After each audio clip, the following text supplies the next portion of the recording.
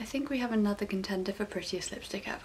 This is the Palace Identity Dragon Lipstick by Zeesea Cosmetics, and it's in the shade M15. The lipstick bullet itself has a really intricate design as well. First impressions are, I don't love the colour.